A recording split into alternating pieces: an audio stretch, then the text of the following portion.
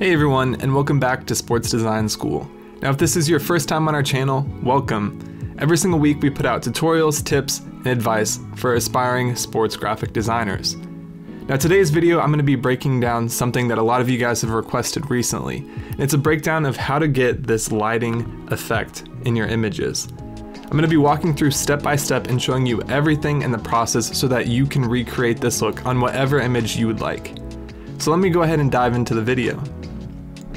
So here I have this image of Anthony Edwards that I pulled off of Google, and you can tell the image looks pretty flat. There's not a lot of dimension, and if you were to use this in a design, your design might look good, but without the lighting, it still looks flat. So I want to walk through the process of adding that lighting into your cutout to make it feel more three-dimensional. So I have a little bit of a process I go through when recreating this. For starters, I'm just going to duplicate this by holding Alt and dragging down, just so we have a copy in case we need it later. So now I have this original cutout that we have here, and I'm just going to start off by going up to Filter, Camera Raw Filter. Now Camera Raw Filter is a great starting place because it allows us to tweak this image in whatever way we want. Whether it's playing around with the color or adding some clarity, we really can fine-tune the image before adding on top of it. So I usually go about doing this by starting off adding some clarity. Clarity is one of the most simple things you can do to really make an image pop and stand out. And so we're going to add some clarity, a little bit of texture.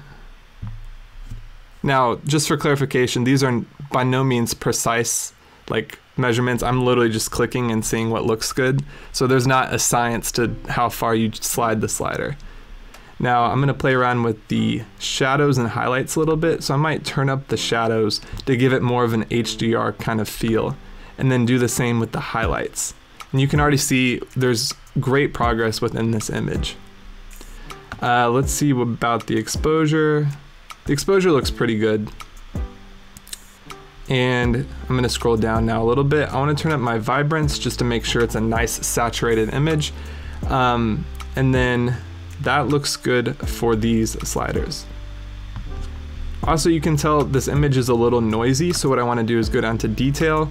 I'm going to increase my sharpening just a tad, but then also add some noise reduction and color noise reduction. And that looks pretty good to me. We can hit OK, and you can see we've already started to make our image stand out just a little bit more. But that was just the first step. We want to then go in and add on top of this to really make our image pop. So what I like to do next is go up here and choose a levels adjustment layer. Now, if you don't have this adjustments tab on your Photoshop window, you can simply go up to Windows, Adjustments, and that will pull up your window where you're able to select all of these great options. So like I said, we're just going to hit levels, and that will automatically add a levels thing to our layers tab. And then I'm going to create a clipping mask by going over this kind of boundary between the two layers, holding Alt on my computer and clicking. And what that does is it just limits our effects that we're about to apply to just this cutout. Now this levels adjustment tool, I want to change this to multiply. Now you might be thinking, this doesn't look very good, but we're going to go in and add a couple things to make it more usable. I'm going to go over to this white square right here and hit Alt and click. And that makes my entire screen white.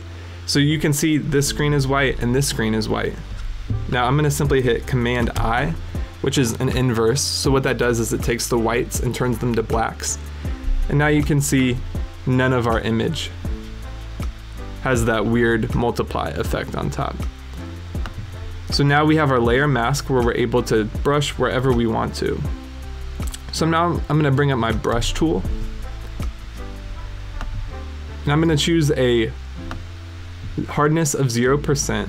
A size of 105 looks good for right now. A couple other important settings. My flow is on 8%. I might kind of fluctuate this depending on how things are looking, but 8 to 12 is around the range that I like to be in. And then I want to make sure my brush is set to white. As a reminder, our layer mask is completely black, so everywhere that we paint with our white brush, our effect will be revealed. So now I want to go through and simply zoom in on my image and look for areas that I can apply this multiply effect to. Now the way I usually like to do this is finding the shadows within my image to make them more pronounced. We're not trying to change the lighting in this scene. I've seen people try to do that before, and if you do it incorrectly, it can look very, very wrong and feel very, very weird. I find the safest way to go about adding lighting and dimension to a scene is to simply take what's already there and enhance it. So I'm going to go with my brush tool selected, and I might decrease my size now that I'm seeing how close we are. And I'm simply going to take all of the shadow areas and paint them with my brush. Now you might be wondering, this isn't like a super pronounced effect, but all we're doing is essentially taking the shadows and then making them a little bit darker. This is a similar effect that you would see if you were to use a dodge and burn tool, but this is with a non-destructive way to where if we want to tweak it after, we can, where dodge and burn, you're not able to do that. But like I said, just going through and adding some shadows and really focusing on making those shadows a little bit more pronounced.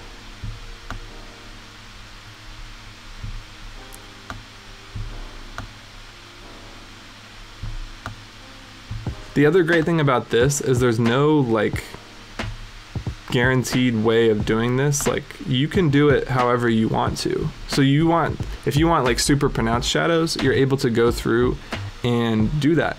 But if you want something a little bit more minimal, you can also scale back as much as you'd like to.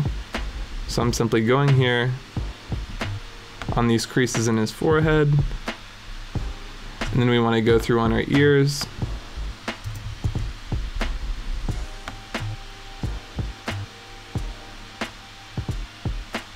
And I find with this process, the more detailed you can get, the better the results will be. So you can go in and focus on kind of the smaller details, and it really stands out. So like here on this top of his lip, and then even within his nose right here. As you can see, there's like some highlights around this point, but we want to really emphasize the shadows.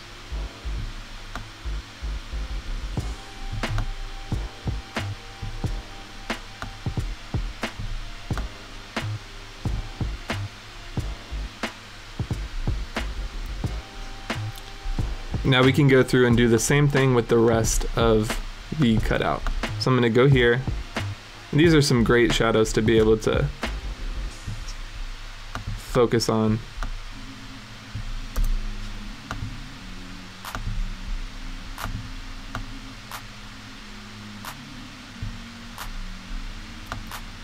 That's one of the reasons I chose this image in particular, is I just thought there were so many different details in the lighting that would make it really great to focus on.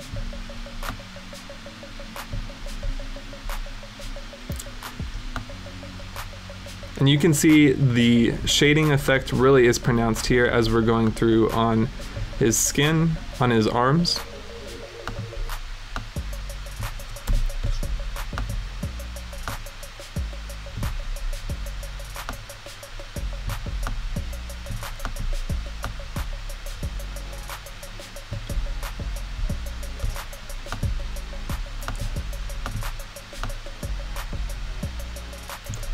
And the truth is, you can take as long or as short of amount of time as you want with this. I'm probably going to only take a few more seconds here because I don't want to take too much time for the video. But you could sit here and really go through every single detail on his jersey and everything to get your shading how you want it. So let's take a look at where we are so far. So you can see just some subtle shading in his arms and in his face. So that was our shadows within this image. Now we want to do the burn or the dodging effect, which we can do by hitting levels, again creating a clipping mask, and this time we're going to set it to screen. And you can see this is kind of the inverse of what we did with the multiply effect. I'm going to do the same thing. I'm going to hit Alt, click on the white square, hit Command I for inverse, and then now we can go back with our brush and find all of the highlights that we'd really like to make more pronounced in our image. So for starters, right here on his eyebrows,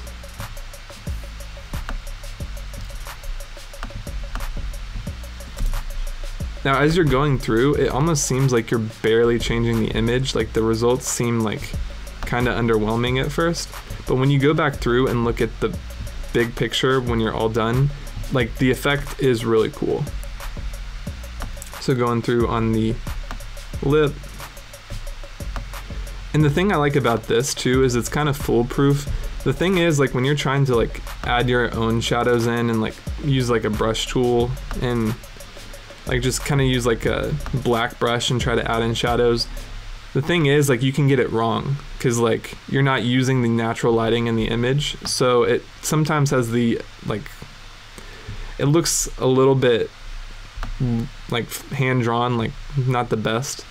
Where the truth is, when you're using this method, it's really just dodging and burning the image, which means that you're just taking what's already there and making it more pronounced, which means like the lighting is going to be spot on every single time.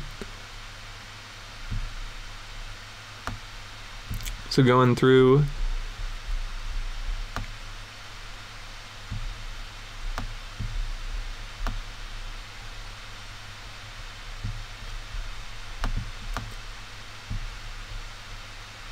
and adding some lighting like that.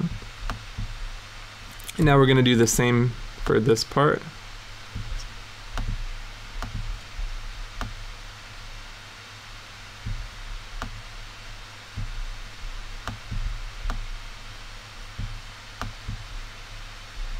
And then this is going to be the interesting part, is just there's so much dynamic lighting here on this left arm, so it'll be interesting to see how this turns out.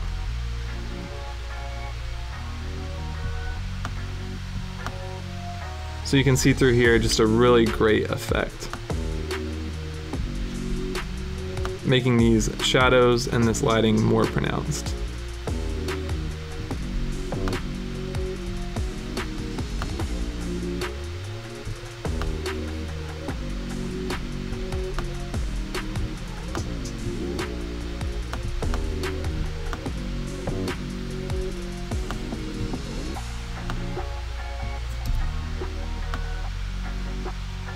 Also, if you're enjoying this video so far, make sure you drop a like. I would really appreciate it. Every single video we try to get to like around 50 likes. So if we're not at 50 likes yet, then do me a favor and drop a like on the video. It helps out a lot.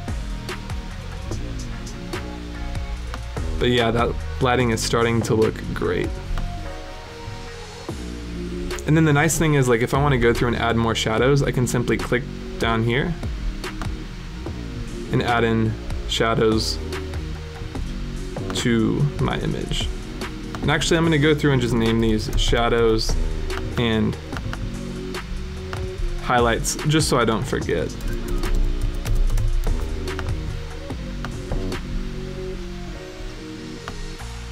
So going through just like that. Then might do a little bit to the jersey, but the jersey will largely come back to later. So going through and really making those creases pop.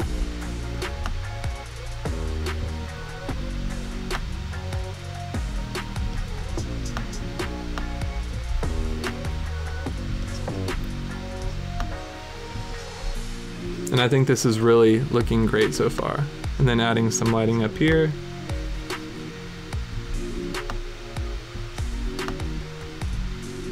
Cool.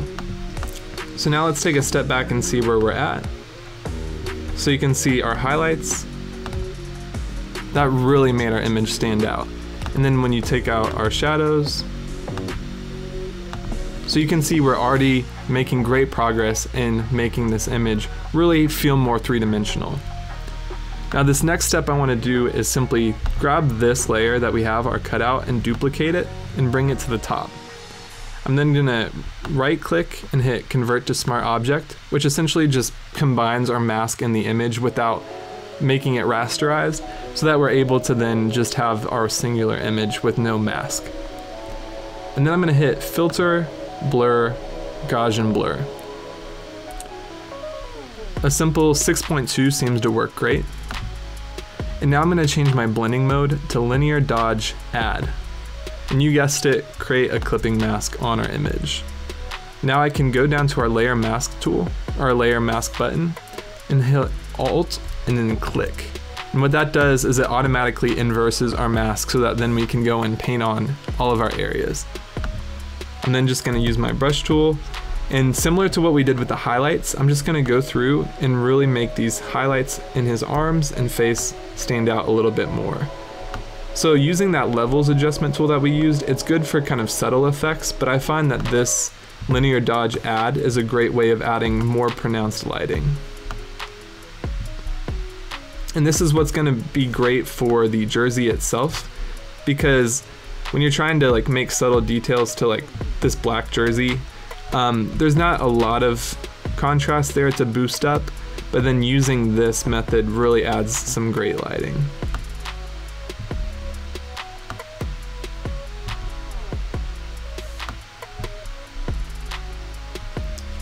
So going through,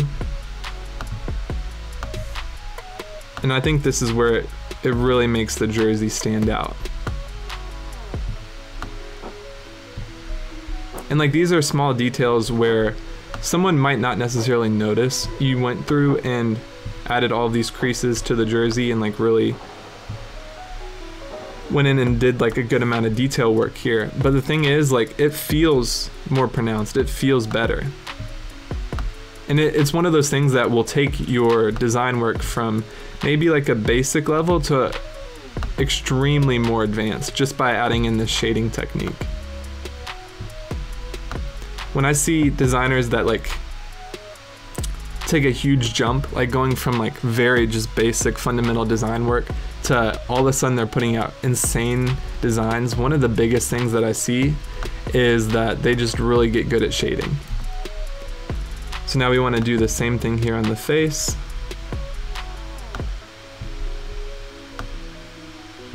Just going through.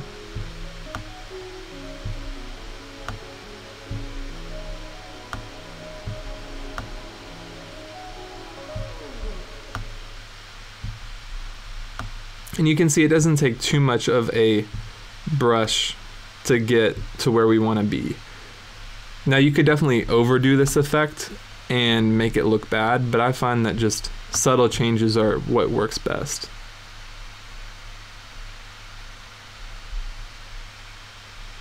I guess we can go through and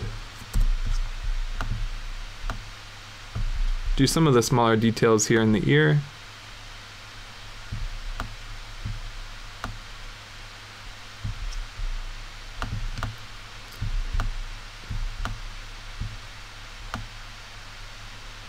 Now this is looking really great.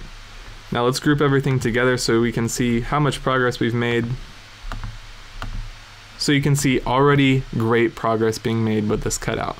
Now I just want to do one more thing to finish up this image. I'm going to simply duplicate this cutout again, bring it to the top, add it as a clipping mask, and this time I want to do Filter, Other, High Pass. Now that creates this kind of outlined effect. I'm going to hit OK and then change my blending mode to Overlay. Now what that does is it allows me to add some more sharpening to my image, but I'm simply going to turn my fill down to about 40% because I find that if you do it at 100% fill, it seems a little bit over the top. So you can see just subtle sharpening within his hair right here. But overall, I'm really satisfied with the way this has turned out. So that's it, guys. That's how I recreated this lighting in Adobe Photoshop. If you've enjoyed this video, please drop a like. It would seriously help out so much. And if you're not subscribed already, please consider subscribing. We put out videos just like this every single week, and we've got lots of content coming out very soon, so I'm pretty sure you guys won't want to miss out on that. Thank you so much for watching, and I'll catch you guys in the next video.